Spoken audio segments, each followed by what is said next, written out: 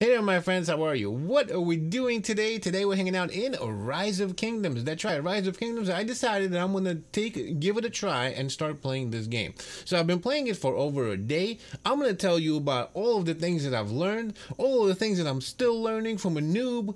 Well, still to a noob, I suppose. This is completely free to play. I didn't spend any money on the game, and I've gotten some pretty decent power so far. So I'm going to take you through my journey, show you around, and all of that's getting started right now.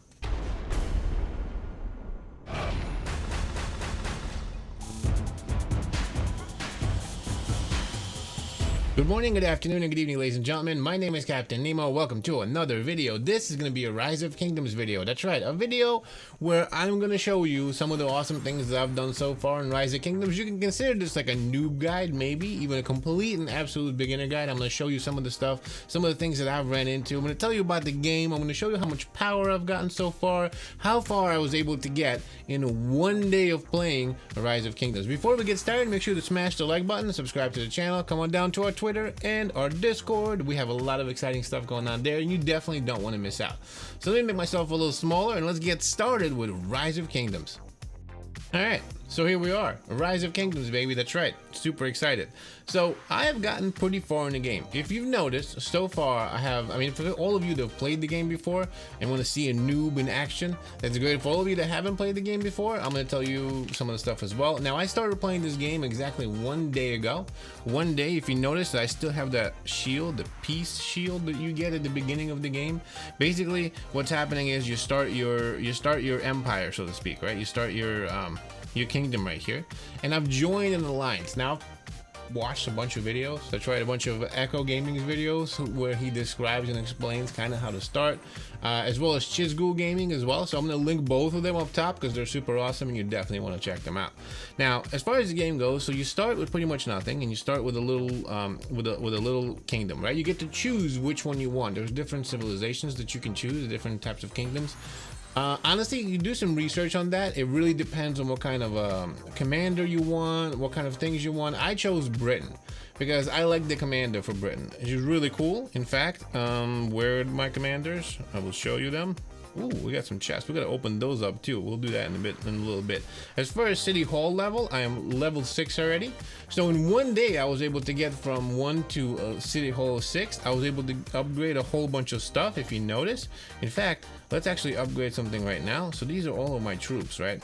And basically what's happening here is I can cook more troops. If you go over here and you say train, as you go higher and higher in levels, you can get different troops and different things and whatever. This is Archer right now. If you train, 47 minutes it takes to train, and these are the resources it takes to do this. As far as resources, I'll show you that in a minute as well. 47 seconds, and the more you train, the more troops you have, the more power you get. Notice I have 18,031 now as far as power goes, right? And then you could do that one. Let's see, barracks. We could train some of these guys, some of the warriors as well.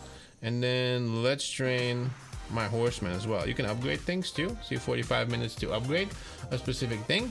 We're gonna do that, but that's later. Let's get some more troops. The more troops you have, the more training you have. These right here, I have a quarry, I have a lumber mill, I have also a farm. So a lumber mill gives you wood. As you can see up top, I have 322,000.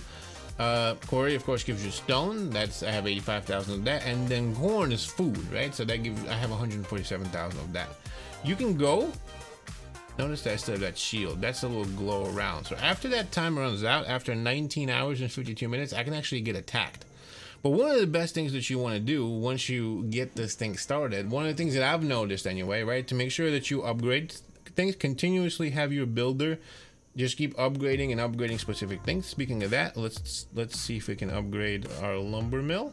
That's this button right here, the green button. So I have City Hall 7 to upgrade that right here. 10 minutes, so I can upgrade my farm. So let's do that. We're gonna upgrade the farm. We're gonna ask for help. Once you start upgrading things, the other important thing to do is, of course, to continue training troops. As you can see, they're training right now. They're all running around and training. And then I have some right here training as well.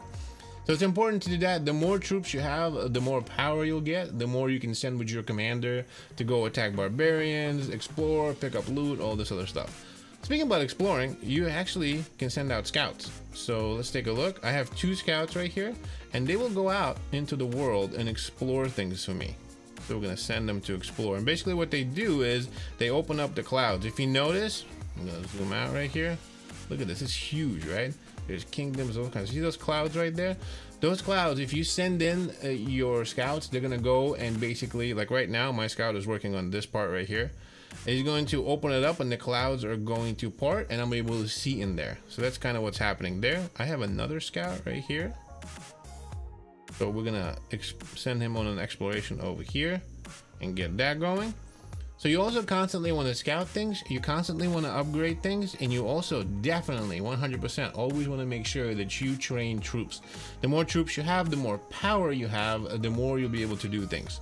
So we have our builder busy and he's upgrading. As you can see right here, I have 4 minutes left on my farm to do the upgrading. We have all of our army camps, right? All of these guys right here, all of the stable, the barracks, and then our archery range. They're cooking right now. They're doing stuff. You could research things too, by the way. Let's research something. Yeah, I already researched a bunch of stuff. We can do 14 minutes for the sickle. Okay, let's do that. We're gonna do that, and then we're gonna ask for help from the Alliance so they can give us some help. What's an Alliance? Well, as you're over here, by the way, you can upgrade the wall too. I have to go to level 6 tavern to upgrade it, and you can upgrade these individual watchtowers, which, by the way, I have not done yet. So that's the next thing that we'll upgrade once we get our farm over here upgraded. So you're out here in the world by yourself. One of the most important things I've learned so far, besides doing the upgrading of all of these things that we just talked about, you want to make sure that you join an alliance, right? If you have an alliance, it helps. It helps with a lot of stuff. Like, for example, like when you're doing all the upgrades and researching, you can ask alliance for help. If you go to this alliance button right over here, ooh, I got gifts too. See, it says to help right here. So we can help these guys and they help us. That actually shaves off the time that you need to wait to get things upgraded, so that's important. Want to make sure, see right now, boom, look at this, we got a bunch of people helping us with the research and all that. That's a really good thing to do. So an alliance is good for that. Alliance is good also for let's see here, that's a development territory. Gifts, ooh, let's grab some gifts. I got a lot of stuff here, look at that. That's all from an alliance. So I mean, free gifts, you definitely want to join it. And the other good thing about an alliance, help these guys right here. Make sure we help everybody because they're helping us. We want to help them. It's very important. Another thing that's good about an alliance, it helps protect you. Like, for example, if you join an alliance, you get put into a place with a whole bunch of other alliance members. You notice I have my crew right here next to me, right? So if I need any help with anything, they're going to be able to help me out. If I'm getting attacked, they're going to be able to help. You can also rally. There's wars, these big events going on, a lot of exciting stuff. But really the most important thing for you to make sure you do is to join an alliance as fast as you can, and then transfer your city next to them, your kingdom right next to them, because it's going to help you with a lot of different stuff. It's also going to help you with some protection. So it's important to do that, because otherwise somebody can come in and just level you. Right? If you're not there, or you're not strong enough, somebody who is really strong can come in and just level your city and take all of your resources, take everything from you, and you don't want to do that because you work so hard for it, right? You don't want to lose all of your power and your resources and all that. Speaking about power and resources, commanders. You have a bunch of different commanders. That's right, it's really cool. Now it's important when you're picking your civilization with a starting commander that you get, right? It's very important to do that, but at the same time, it's also important to make sure that you get other commanders, and you get them by unlocking them from chests and all that. In fact, let's open up a chest while we're here. There's a lot of stuff. I'm throwing all these things at you. This is what I've learned so far. Again, one day in the game, look at, I'm at 18,000 power. That's pretty good. Let's open up some chests, right? Let's open up this guy. That's a silver chest. We get a whole bunch of that. Statue right there is used to upgrade. Up another one. Upgrade your commanders. Yeah, I got a whole bunch of keys, so I just keep opening up these awesome chests and getting speed ups, which, by the way, I haven't used any of this stuff yet. I haven't used anything. No XP, no speed ups. Ooh, brand new starlight sculpture. That's pretty cool. Look, I got a centurion sculpture. That's pretty cool. Use them to upgrade my commanders. Oh, I got a lot of keys, as you know. Oh, I got a command. Yes, I got a commander. That's really cool. Wow. So this right here is a Lance in the Fire. Is advanced. Let's confirm him. Open up another one. Nope, no more. Okay, so now that we're done here, confirm. Take them out. Let's see if we have any gold ones. We don't have any gold ones. All right. So we're gonna go back now, and then if I go, I like to use the commander that I started with. I like to here's the commander. So you start with this commander right here for my particular civilization or kingdom, right? I started with Britain. I've also gotten to know the markswoman. Then you get to meet her, and then now we have this new commander right here. This guy. That's pretty cool. And then the commanders, you can upgrade them. There's talents, there's skill trees, as you can see. There's a lot of stuff that you get to do with the commanders by upgrading them. It's really, really cool. You gotta have the sculptures to do so. So there's a lot of different things that there's like a lot of elements to this game. It's really, really cool. I kind of like this a lot. So we have the commanders. What can you do with the commanders? A lot of stuff. You can go fighting people. Right, so I can go like this is a barbarian right here. I can send my commander out right here and fight this whole barbarian horde if we want to, and send some troops with them. Or I can send my commander to do some farming for me, right? To do, like, for example, I need to go get some more stone. Let's see if we find some more stone right here. So I'm gonna gather the stone. I'm gonna grab my commander, and then I'm gonna send some.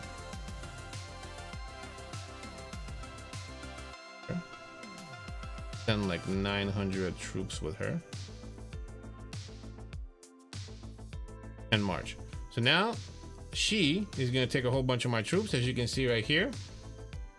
Here we are, and we are marching. We're marching towards this place right here to farm the resources. I'm also gonna need some wood. So let's make sure that we send somebody to get the wood. So we'll send our markswoman wood. We'll give her half of our troops as well.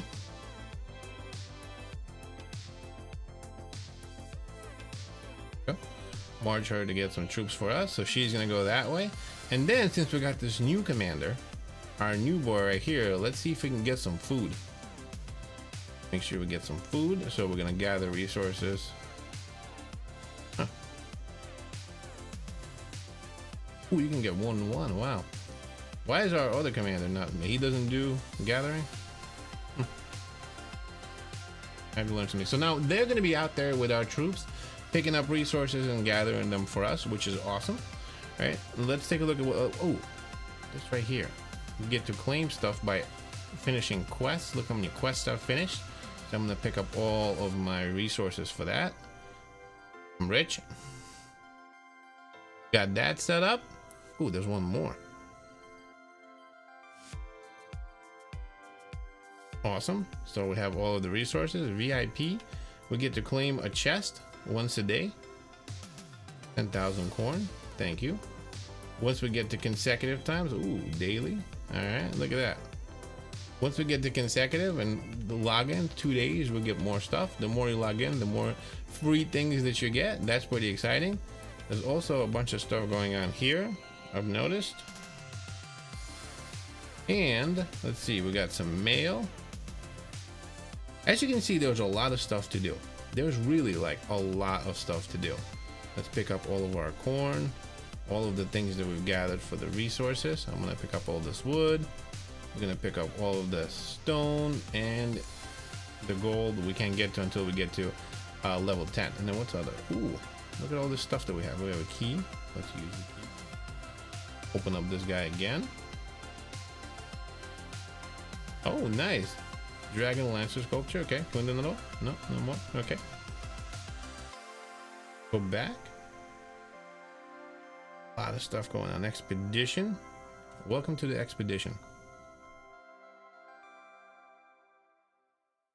We can challenge people and do all that. There's a lot of awesome stuff in the game. Now let's check and see if our builder is done. Looks like he is done. So we can also have a whole bunch of buildings that we can build. So a farm, that's an extra farm for us. Let's put that over here.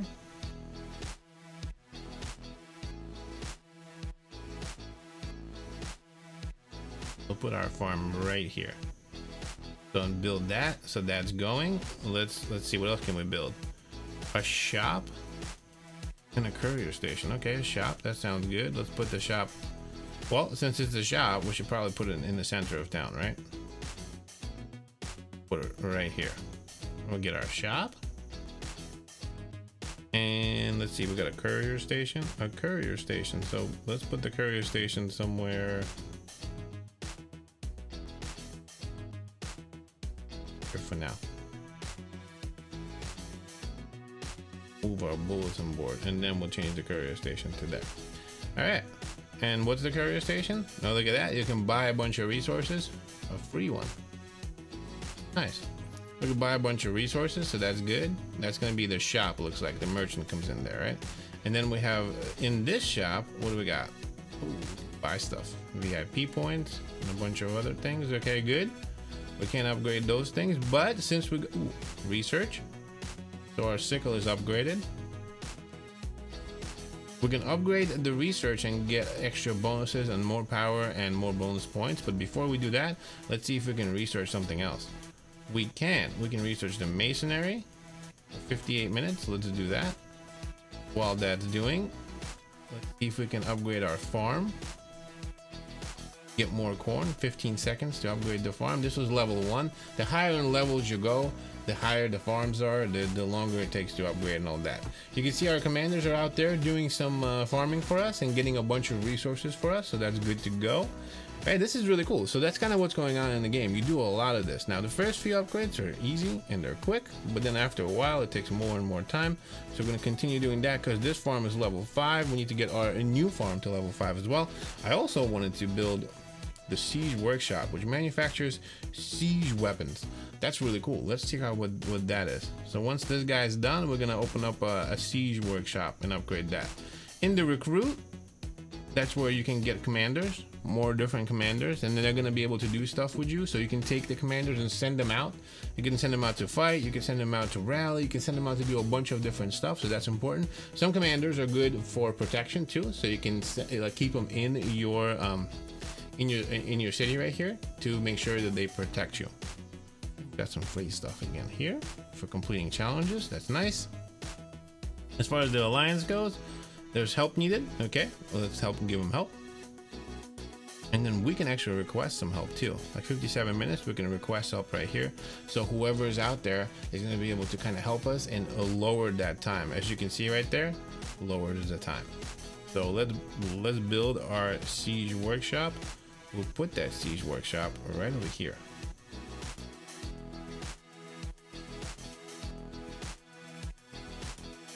Got a bulletin board.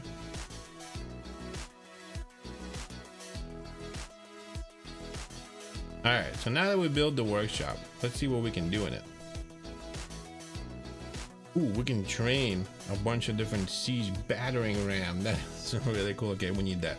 So I'm gonna train that, get like some 20 battering rams, and then we're gonna upgrade this guy. So as you can see, there's a lot of stuff going on. We're almost 20,000 power already. We were just at 18,000 as we're doing this, right? There's a lot of things going on in here that's really cool. I really like this. And that is my little kingdom right here with all of ours. Our alliance, I joined an alliance called G-Force. We have 1,475 power. So that's pretty good, I suppose. Although I know there's a lot of alliances that are huge. I know there's a lot of people that can come in there and even wipe out a whole alliance with all the power they have.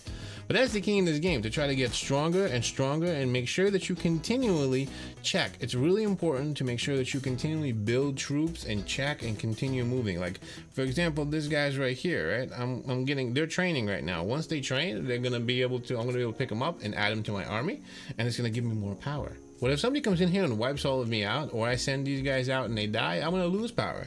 So that's kind of like the important thing here, to continually move and continue upgrading.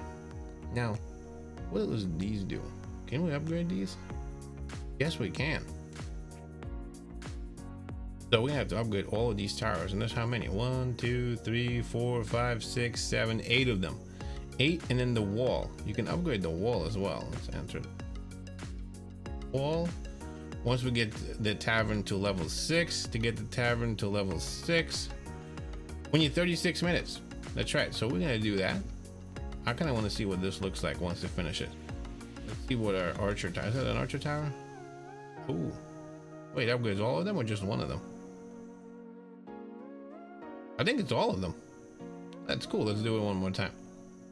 So, let me know if you played this game down in the comments. Let me know some of your suggestions. Now remember, I'm a noob. I just started 1 day ago. 1 day ago I started playing this game, and so far I'm doing alright, I think. I still have a shield, like I said, so I haven't been attacked or anything like that. But I'm looking forward to this. This is pretty exciting. It's a lot of fun. Did I miss something? If you play this game and you're a pro, let me know down below. So as far as the alliance goes though, I have a pretty good alliance so far. They're very nice. They're always helping me. What's in the campaign here? Expedition.